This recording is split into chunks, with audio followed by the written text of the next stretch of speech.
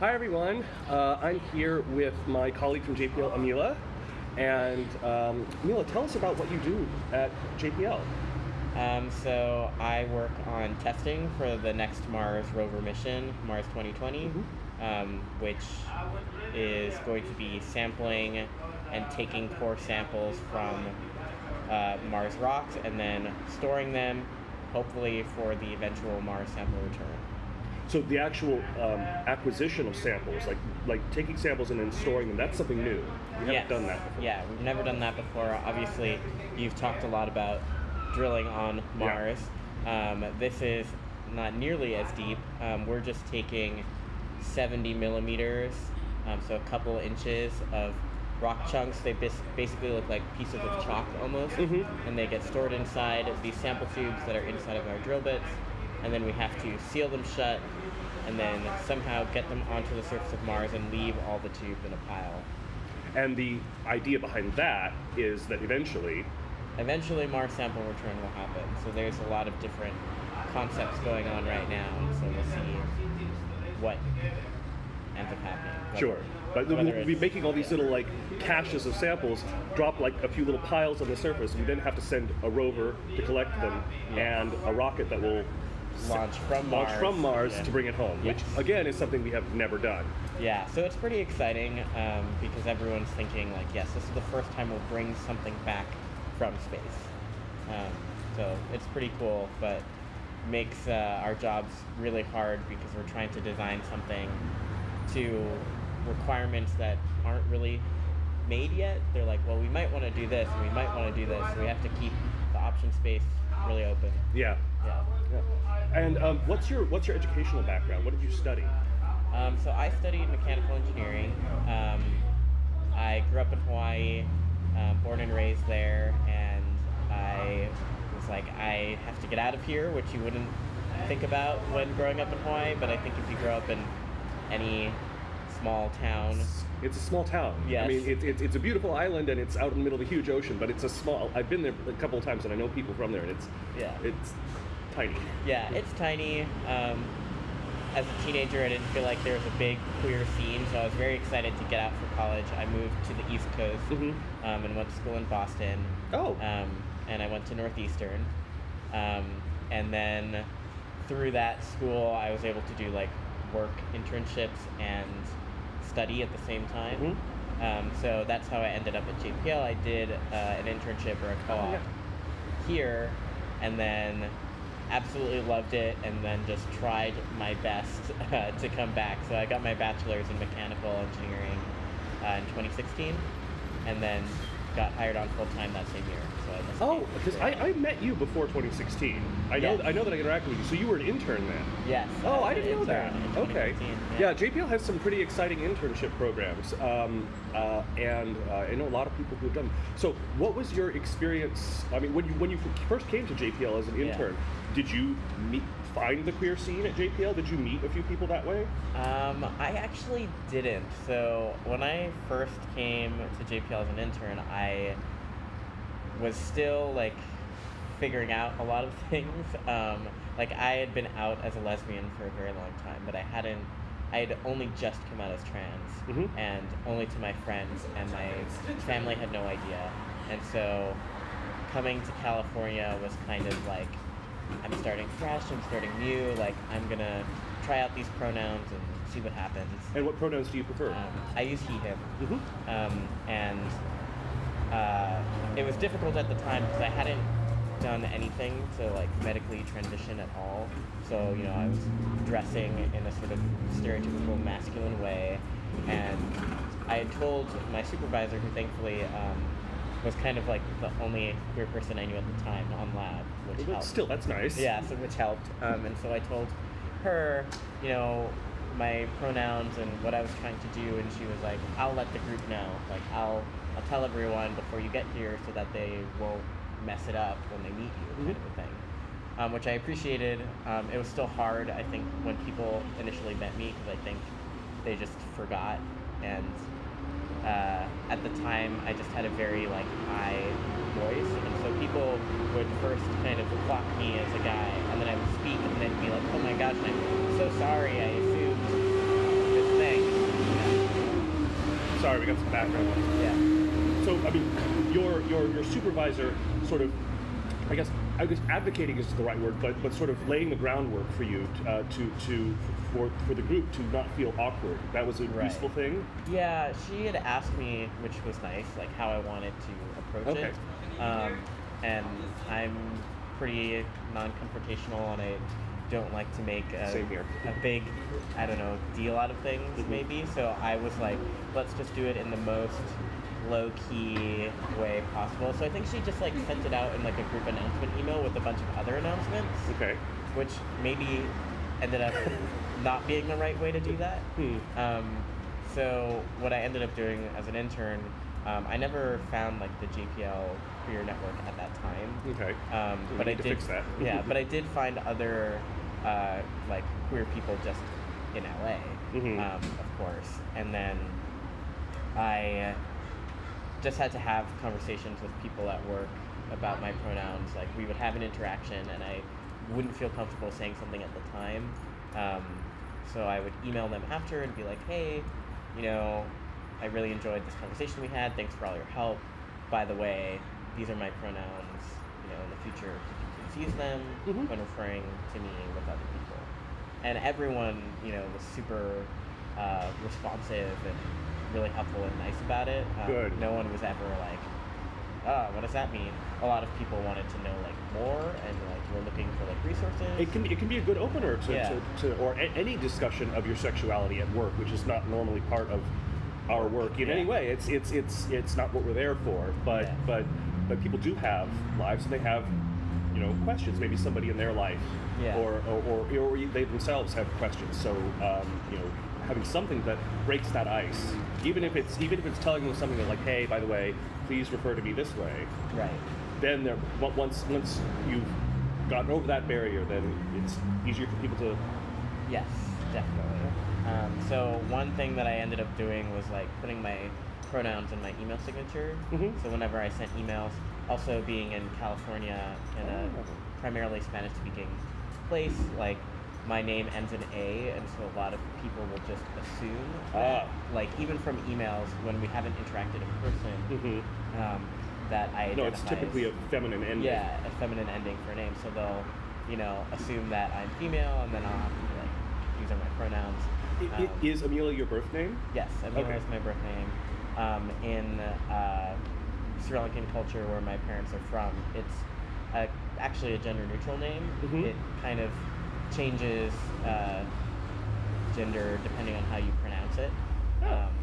And so I've sort of like Americanized the way I say my name, but for my parents, I think it was helpful for them to like start pronouncing it in a slightly different way to like. What are the variations?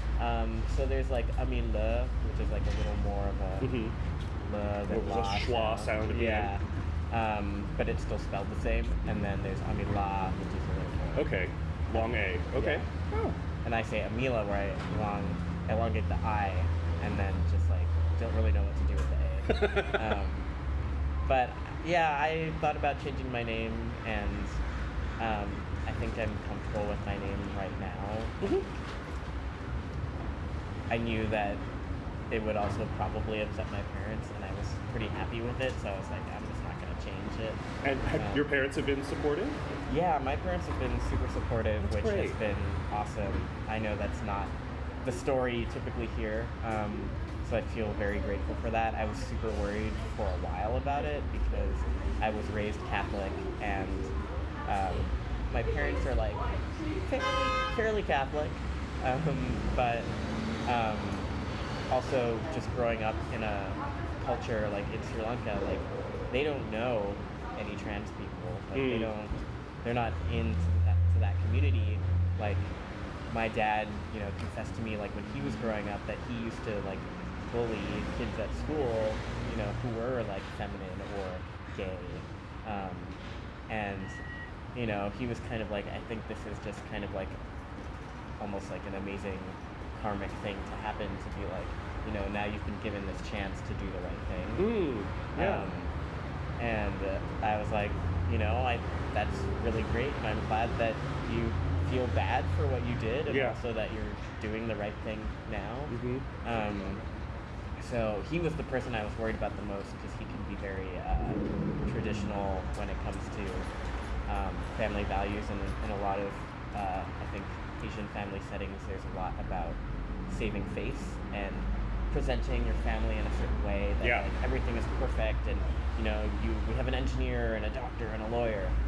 Collect the whole set. Yeah, exactly. And so for this to kind of come out, and he has like a kind of prestigious reputation within the Sri Lankan community in Hawaii, it was, I think, he had a choice. He could take the traditional route and sort of deny or try to hide it, or he could accept it as a point of pride that he was a big enough person to be proud of you and celebrate that.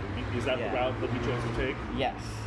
That's he so good. is a big advocate for me, and I know that they've lost friendships, and they don't, I don't know, I feel like they don't want to be as transparent with me about how it's affected them, but I know that it's been difficult, and they've had to kind of push back against some of their closest friends to be like, sure, the Bible says that, but it also says like this, that, and the other thing. You're not doing any of those things. Like, this isn't wrong. Love thy neighbor and all that message. Yeah, exactly. And like, my dad will just introduce me as his son, even to people who I've known as a child, and they'll be like, "Didn't you have 3 daughters?" And he'll be like, "Nope, 2 daughters and a son," and just kind of keep going. And sometimes it requires a little more explanation, but generally good. So that's awesome, and I'm actually getting a little misty-eyed because it's a beautiful story, and I'm so glad that you have that support in your family. Yes. I mean, recently there's been some rather negative stories in the news. The Trump administration, instituting a ban on trans people in the military, and then Japan recently passed, or the Supreme Court upheld a law that requires trans people to undergo sterilization before they can have their physical changes.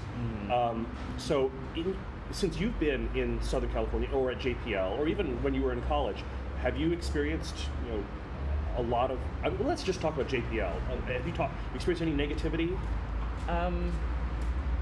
Not necessarily negativity from JPL in any way. I feel like from an administrative standpoint, a lot of people are very supportive, and two of JPL's core values are diversity and inclusion. And within the recent years especially, they've been trying to do a lot to make sure that the lab is diverse and make sure that people feel included, and they've been taking steps. Do you know how many trans people there? I mean, obviously there are no statistics on this, but you've met a number of other. We tend to find each other. Sure, but I mean, there's trans people, there's gender non-binary people, gay. The whole alphabet is represented there, and I think JPL's been very progressive in the way that it treats LGBTQ people. I mean, from the 90s, there were people advocating for domestic partnerships before domestic partnership was a thing. Right. Do you have any advice for people who are, especially going into STEM fields, and like, because in general, my experience has been academics are tend to have a pretty open mind when it comes to alternative sexualities, and they recognize it as something that is part of you, but not really relevant to the work you do. Right. Exactly. Has that been your experience, and would you have any advice to give? People entering college or looking for careers in this area? Yeah, I mean, I feel like one of the things I love about JPL is the people, and so I've had really great experiences with my coworkers, and I'm very close with them, so I'm pretty open about my sexuality and gender, and they've responded positively, but it took a while to get there, to feel like comfortable enough to bring it up. So making that initial effort, difficult though it was, has resulted in a much more pleasant experience. Yes. Oh, good. I've had like a couple of like awkward experiences. Like I've definitely had awkward experiences. Everyone can be well-intentioned, but it doesn't necessarily translate well. Like I know they're coming from a good place, but you're kind of just saying things that are really problematic, and it's hard to be the person to explain that every time, and be like, you could do some baseline research, you could ask someone else, you don't have to ask me. But I'm happy to do that. I don't think it's necessary for like every trans person to make it their objective to educate the masses, but I'm in a place of privilege of, having this platform, being like supported by my family, supported by my friends. I'm not one for like big grand statements, so what I started doing honestly was I wear a lot of patches, I wear a lot of buttons. So on my work badge I have Trans Lives Matter, I have like a big button that just says like gay AF, and just like other semi hints that something. Oh, there's no semi about it. That's pretty overt, and I love it. Yeah, just like ways where like I don't need to say anything, but people will get clued in. A lot of people have asked about, like I've seen your pronouns in your email signature. That's a really brilliant way to go about it, I think, especially because everybody uses email these days, and it can be, it's not directed at someone. I mean, you mentioned that in emails you said to people, oh, by the way, here are my pronouns, but to just have it in your signature, which most people do see, is a way for people to be informed without feeling like they've been told.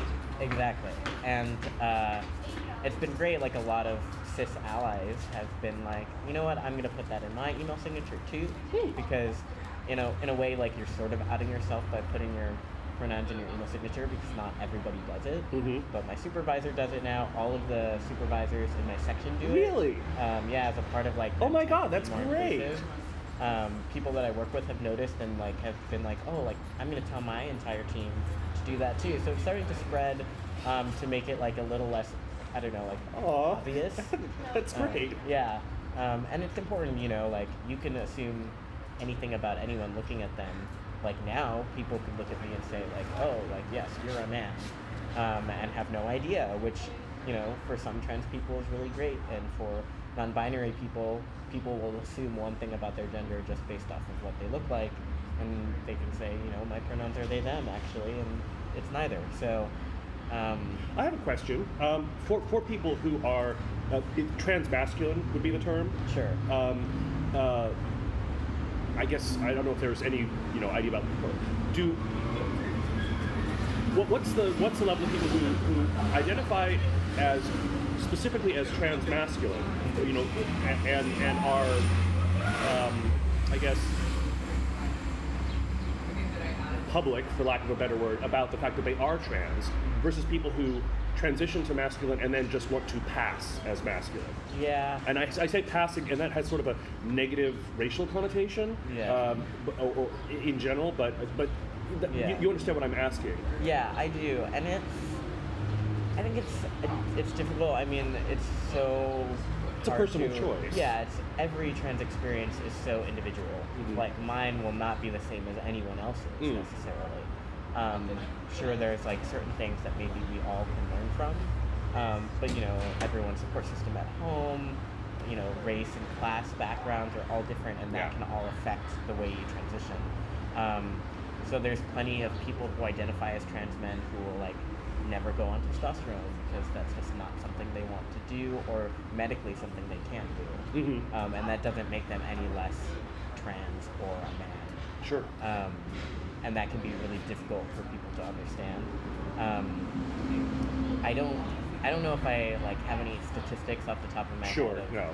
How many people are like out about the fact that they're trans. I do know a lot of trans men who are like, I'm a man. I don't want to be called a trans man because I'm a man now, and like they almost do prefer it when people are like, you're a man, and like aren't any wiser for it. And that's totally valid. Sure. I think for me, it's been hard with the transition to feel a part of the queer community, because I now pass in so many ways. I'm, in a relationship with someone who is very feminine and, identifies for a while as a cis female, and so when we're out on the street holding hands, like people are like, that straight couple, and I'm like, that is not a term that has ever felt like it applies to me. But yeah, so that like kind of queer invisibility can feel real. I mean, it's the same with bisexuality. And so for me, I try and be like as out and proud as possible because it's like the only way that I can feel connected to the queer community and feel valid. Obviously, if you're in an area where that's not safe, it can be a lot more difficult. But yeah. Great. Is there anything else you'd like to, make mention of, or tell people about your experience, or your, any further advice? Or I love the idea of the pronouns in the email signature, and I'm so excited to hear that your group and other people are picking that up as a thing to do. Yeah.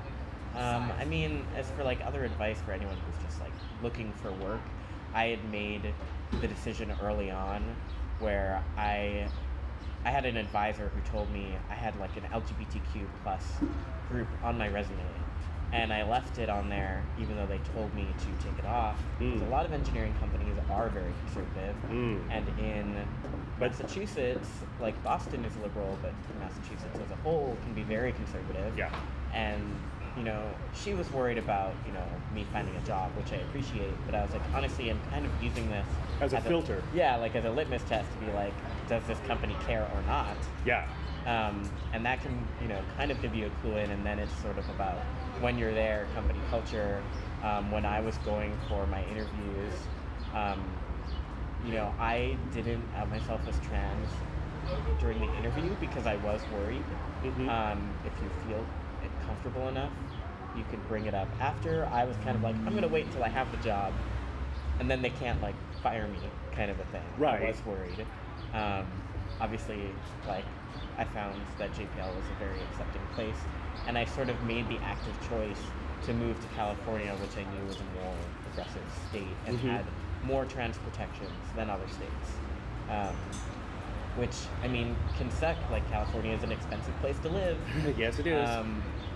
But it was a choice that I made, and so kind of just doing your research if you're a trans person and if you're looking for a job in STEM, or if you're thinking about going into STEM, kind of knowing where it's safe and where you can feel comfortable is important. And companies can have broad company policies about how LGBTQ, that's certainly something you can research. But knowing how the particular people you'll be working with, the ones who read your resume and say, yes, I want to hire to work with me, their personal attitudes are a very important thing to feel out. Yeah, and that's why it was huge for me to know that my supervisor, was queer, so I could, I at least knew that there was something there. Even within the LGBT community, there can be still not a lot of inclusion for the T, and so I wasn't quite sure how it was going to go, but she was super awesome. It's been a great advocate. So. Great. Thank you so much, and thank you for everyone who's been listening to all these videos, and please ask questions if you have. I can pass on information to Amila, and anyone can reach out to me through Troy. I'd be happy to answer any questions. Great. Thank you so much. Yes. Thank you.